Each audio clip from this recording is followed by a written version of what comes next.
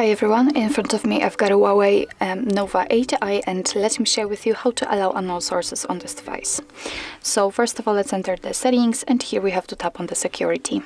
Now let's tap on more settings, and here we've got the option install apps from external sources. Let's tap on it, and as you can see here we've got the list of apps which are allowed or not allowed, like in my case to install something.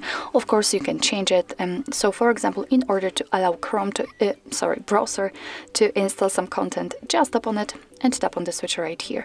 As you can see, we've got the information that you're doing it on your own responsibility because some third-party apps aren't verified by the developers, so you may put the data on your device and actually your device on risk. So if you're ready, just tap on enable. As you can see right now, it is active, and after getting back you can see that the browser is now allowed to install something. Of course it will work the same with all other apps, and you can turn it off whenever you want to.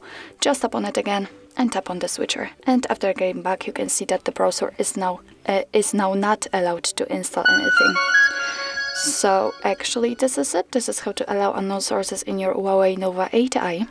Thank you so much for watching. I hope that this video was helpful, and if it was, please hit the subscribe button and leave the thumbs up.